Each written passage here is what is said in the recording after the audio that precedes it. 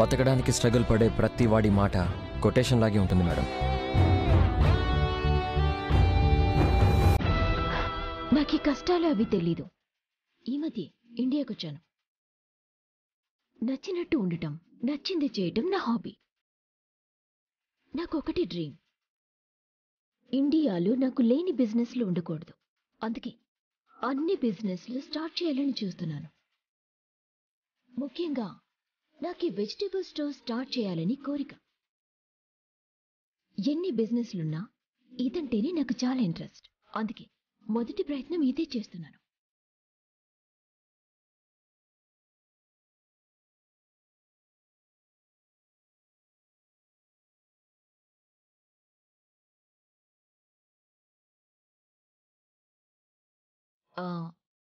మనం వెళ్లాల్సింది ఆ next building దగ్గరికి.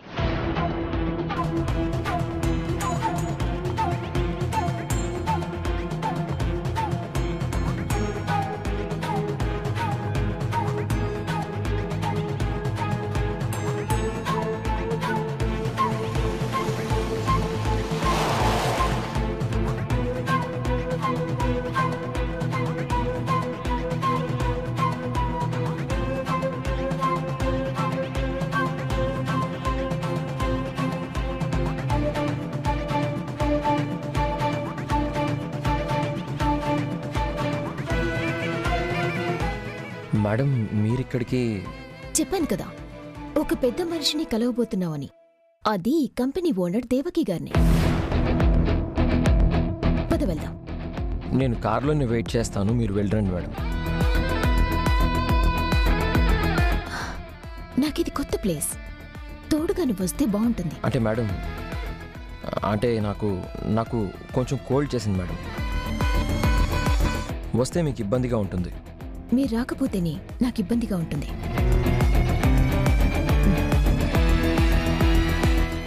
ఇదిగోండి, ఈ కర్చీఫ్ కట్టుకోండి, సరిపోతుంది.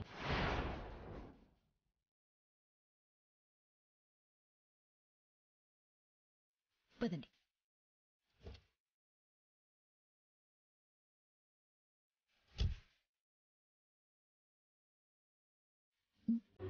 రండి.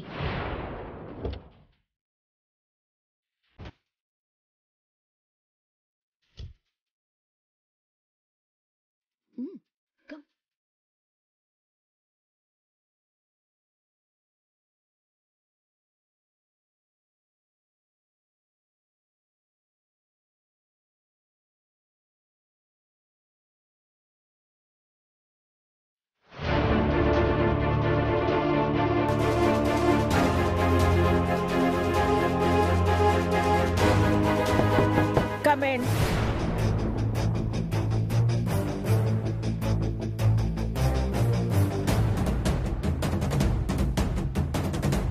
Hi, Auntie. Good morning. Oh, sorry. Namaskaram. How are you? ఏంటలా చూస్తున్నారు? ఓ, నన్ను నేను మీకు పరిచయం చేసుకోలేదు కదా. మయూరి. మా అసిస్టెంట్ మీకు కాల్ చేశారు కదా. ఓ, మీరేనా? Please come in. Yeah, thank you. కూర్చోండి.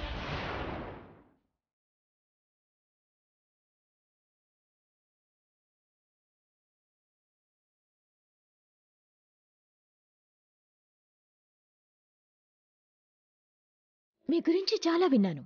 ఒక్కరే కష్టపడి ఎంత ఎంపైర్ క్రియేట్ చేయడం అంటే చాలా గ్రేట్.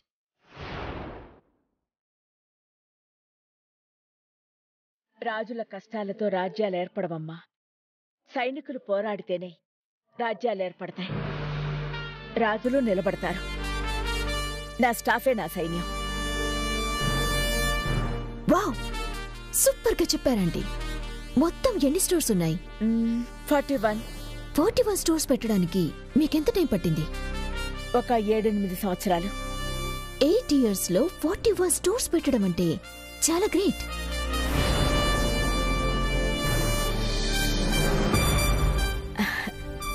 ఇంతకీ మీరొచ్చిన పని చెప్పలేదు? ఏం లేదంటీ, నేను యుఎస్ నుంచి ఈ మధ్యనే వచ్చాను. నాకు చాలా బిజినెస్లున్నాయి. అవుట్ ఆఫ్ కంట్రీస్లో కూడా బిజినెస్లున్నాయి. నేను ఏ బిజినెస్ చేసినా దాన్ని నెంబర్ 1లో ఉంచటం నాకు అలవాటు. గుడ్, మంచిదే కదా.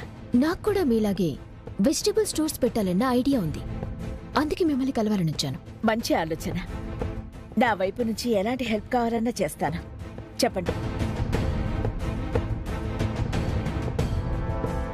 నాకు ఒకరి హెల్ప్ తీసుకోవటం అలవాటు లేదు.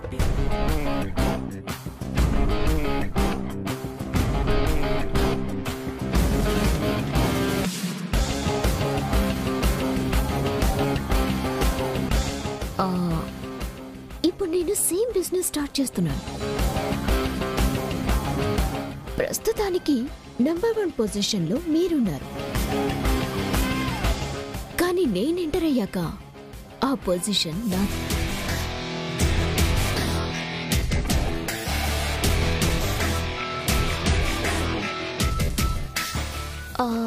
సెకండ్ పొజిషన్లోకి వెళ్ళటం మీకు బాగుంటుందా?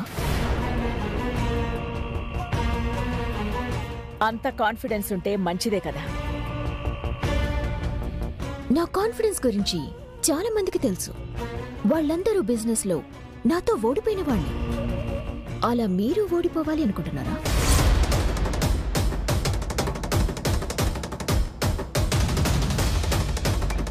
ఏం మాట్లాడుతున్నావు? నిజం. నేను స్టార్ట్ చేశాక అది జరుగుతుంది.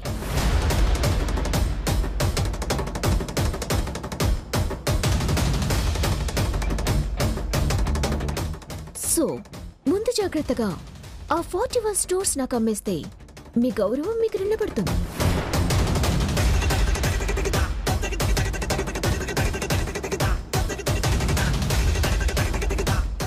Shut up!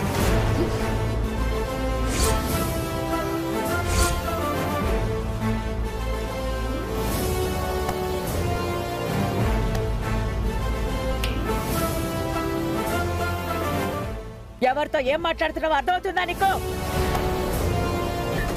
నువ్వు నా స్టోర్స్ ని కొంటావా? నువ్వెంత, నీ స్థాయి ఎంత? నా అనుభవం ముందు నీ వయసు ఎంత? మెట్టు మెట్టు ఎక్కుతూ నేను కట్టుకున్న సామ్రాజ్యాన్ని కొంటావా? కొనగలవా నువ్వు?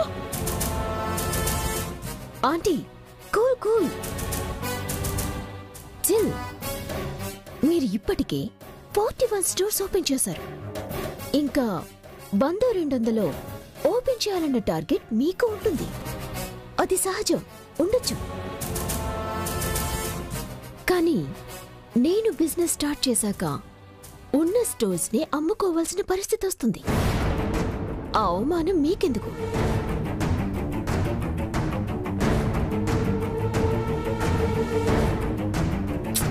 నాకమ్మేయండి. మీరు హ్యాపీగా ఉంటారు, నేను కూడా హ్యాపీగా ఉంటాను. Shut up!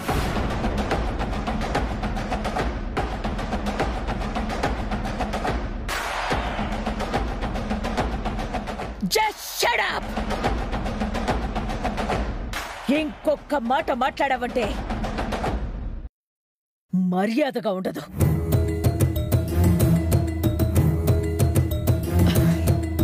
చూడు, ఏదో సలహా కోసం వచ్చావనుకున్నాను. నా కష్టాన్ని కొనడానికి వచ్చావని తెలుసుంటే నిన్ను నా ఆఫీస్ గడప కూడా తొక్కని చుండేదాన్ని కాదు. మళ్ళీ నా కంటికి కనిపించుకో. వెళ్ళిపో. Get lost!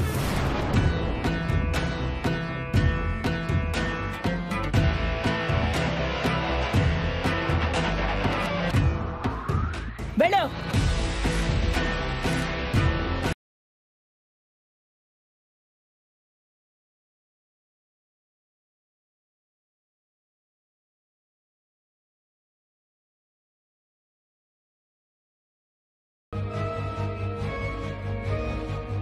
నేనే చూసుకోలేదు బాబు, సారీ.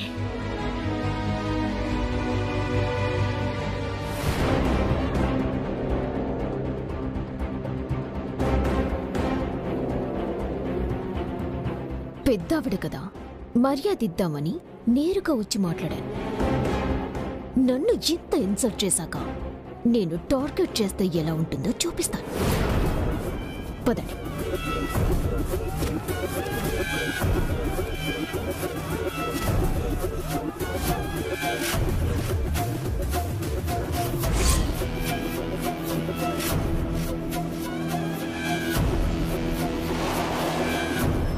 ఏమైంది? మేడం చూస్తాను మేడం.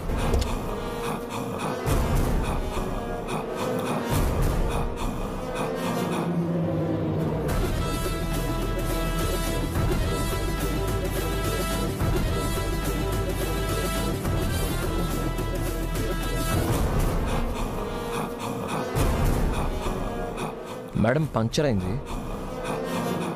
ఒక్క 10 నిమిషాలు కూర్చోండి, చేంజ్ చేస్తాను. పర్వాలేదు మేడం, మీరు కూర్చోండి, నేను చేంజ్ చేస్తాను. ఓకే.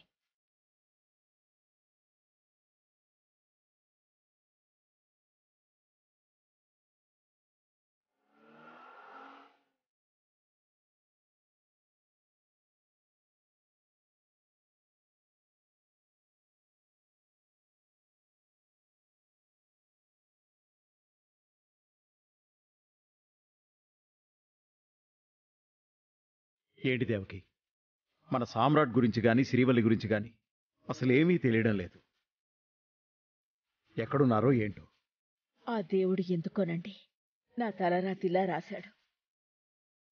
పుట్టగానే నా బిడ్డని నాకు దూరం చేశాడు. పోనీలే, ఇన్ని సంవత్సరాల తర్వాత అయినా మళ్ళీ నా దగ్గరికి చేర్చాడు అని ఆనందపడే లోపే నా బిడ్డని మళ్ళీ ఇంకోసారి దూరం చేయడమే కాకుండా ఈసారి ఇంటి వారసుని కూడా దూరం చేశాడు. చిన్నప్పుడు నా బిడ్డ బాగోగులు ఆలనా పాలన ఎలాగూ చూసుకోలేకపోయాను. కనీసం నా మనవడితో అయినా ఆ లోటు తీర్చుకోవాలని ఆశపడ్డాను. కానీ ఆ ఆశ కూడా నిరాశ అవుతుంది. ఎంత వెతుకుతున్నా, ఎంతమంది ట్రై చేస్తున్నా కూడా వాళ్ళెక్కడున్నారనేది తెలియడం లేదు.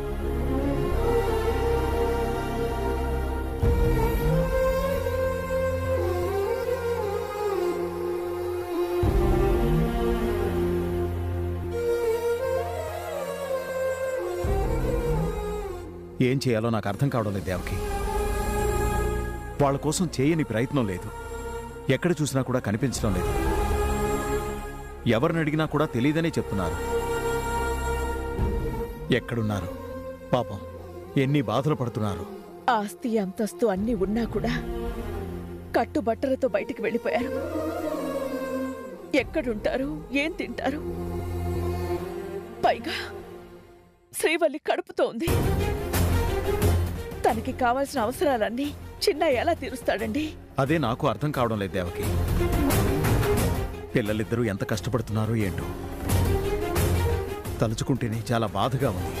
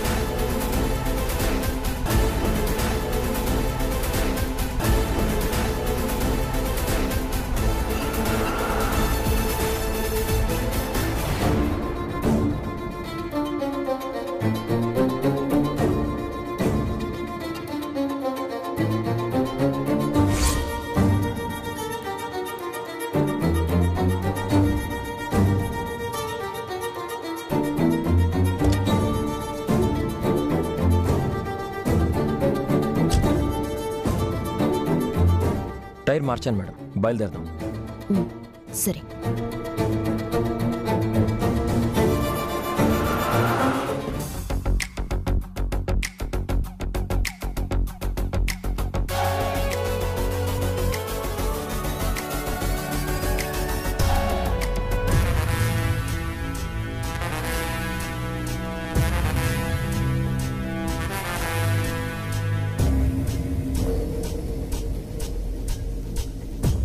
మీరు దేవక్ గారి బిజినెస్ని ఎందుకు టార్గెట్ చేస్తున్నారో నాకు అర్థం కావట్లేదు మేడం.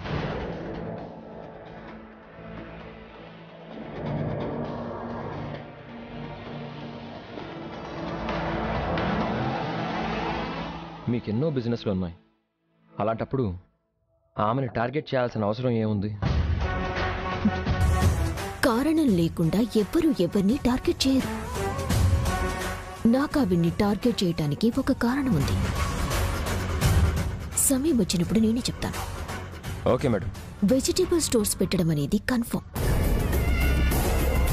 అలాగే కొత్త ఐడియాస్ ఏమైనా ఉంటే చెప్పండి, స్టార్ట్ చేద్దాం. అలాగే మేడం.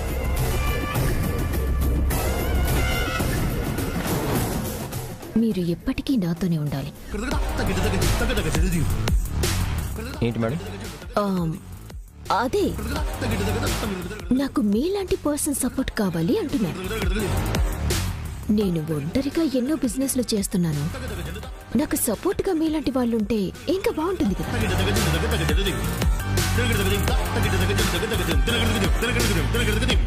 కృష్ణమూర్తి గారు, ఆహా, చెవిలో పాయసం పోసినట్టు ఎంత కమ్మగా ఉంది. మళ్ళీ ఒకసారి పిలవండి మేడం. అదేంది, మీ పేరు పెట్టే కదా పిలిచినాను. మీరు పిలిచారు మేడం. ఈ ఇంటికొచ్చిన దగ్గర నుంచి కాజా కృష్ణమూర్తి అన్న నా అందమైన పేరు నుంచి, ఇంటి పేరులో నుంచి, నా పేరులో నుంచి మొదటి అక్షరాలు తీసేసి కాకి అంటూ పిలవడంతో నా అసలు పేరు నేనే మర్చిపోయాను మేడం. సర్లే, మేడం గారు వచ్చిరా? వచ్చారు మేడం. మీరు తోడుగా ఉంటే అదేంటో నాకు చాలా ధైర్యంగా ఉంటుంది. నాదే ఉందండి, డ్రైవర్ని కదా. ఇప్పటికి డ్రైవరే, రేపు కంపెనీలో పెద్ద స్థాయిలో ఉండొచ్చు. ఎండీ కావచ్చు, చైర్మన్ కావచ్చు. మీలో ఆ టాలెంట్ ఉంది, అది నాకు తెలుసు.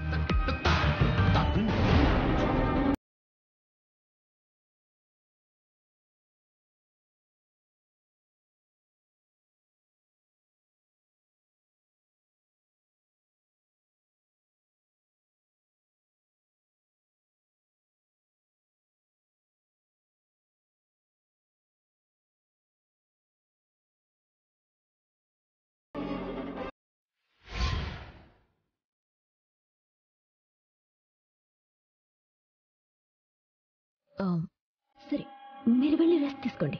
Okay madam.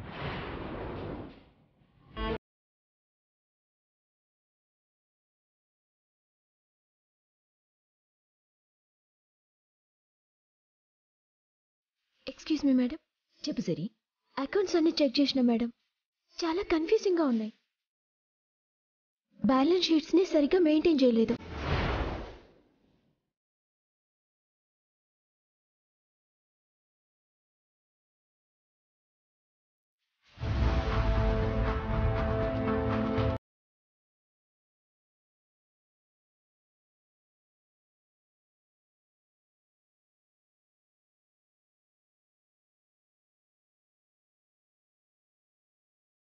నీలాంటి పర్సనే నాకు కావాలి. సరే, ఈ అకౌంట్స్ని కాసేపు పక్కన పెట్టు. నేను నీకు ఒక స్టోరీ చెప్తాను, దానికి సొల్యూషన్ చెప్పు. చెప్పండి మేడం. ఒక అందమైన చిలుక విదేశాల నుంచి అలా ఎగురుకుంటూ వచ్చింది. అదిక్కడ ఆనందంగా అటూ ఇటూ తిరుగుతూ ఉండగా మరొక చిలుకని చూసింది. ఆ చిలుకని చూడగానే తన లైఫ్ తనతోనే కదా అనిపించింది. కాని విదేశాల నుంచి వచ్చింది కదా, తొందరపడి ఆ చిలుక తన లవ్ని తనకి నచ్చిన చిలుకకి చెప్పలేకపోతోంది. ఆ చిలుక చేసేది కరెక్టేనా? ఎట్లా కరెక్ట్ అవుతుంది మేడం? ఇష్టాన్ని కష్టాన్ని ఎప్పుడు మనసులో దాచుకోవద్దు. ఇష్టమైన వాళ్ళకి వెంటనే చెప్పేయాలి, లేదంటే ఆ చిలుకకి మరో చిలుక తోడైతుంది, జీవితాంతం బాధపడాలి. సూపర్గా చెప్పావు, ఐ లైక్ ఇట్. నేను కూడా అదే అనుకున్నాను. సరే, నువ్వు వెళ్ళి వర్క్ చేసుకో.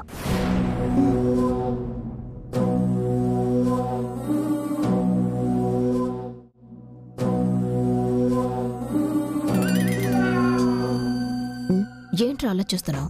మీ ఆనందం చూస్తున్నాను మేడం. నీకు ఆనందంగా ఉందా? అవును మేడం. నేను ఆనందంగా ఉన్నప్పుడు నువ్వు ఆనందంగా ఉంటే ఎలా? అంటే మేడం అది హ్మ్. నేను ఆనందంగా ఉన్నప్పుడు నా ఎదుటి వాళ్ళు ఆనందంగా ఉండకూడదు. I don't like it.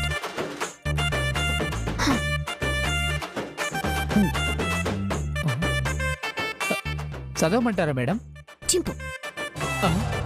చింపాలా?